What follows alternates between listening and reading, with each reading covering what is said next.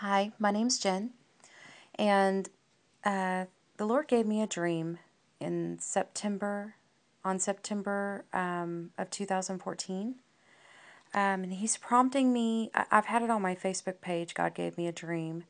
You can go there and like that. It's specifically just dreams that God gives me. He led me to post that some time ago. But anyway, He's prompting me to read this dream and post it here on YouTube. It's called On the Shores of America, and it's about Isis. So I'm just going to read the dream to you. I have it all typed out, so bear with me as I read it.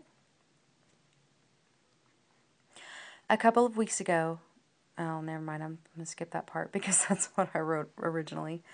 I dreamed I was walking around on a beach here in America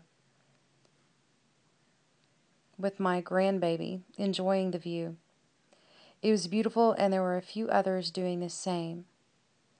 I went back later by myself, and as I was walking close to where the grass and the sand come together, I looked down and I saw a black book partially buried in the sand that was washed up on shore.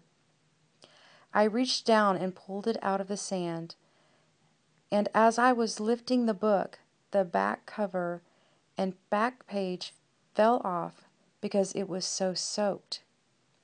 When I opened it, it was dry on the inside.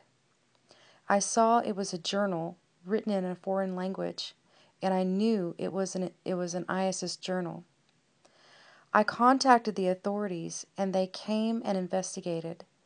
The man in charge explained to me they suspected that ISIS is here, but they may not be able to track them down or even ever find them. I had a sinking feeling that ISIS was here, and even our authorities could not completely protect us.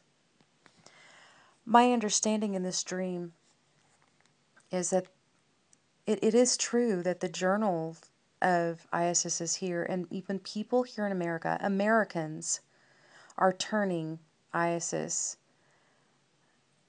And we need to pray. We've got to pray for America. We really need to pray.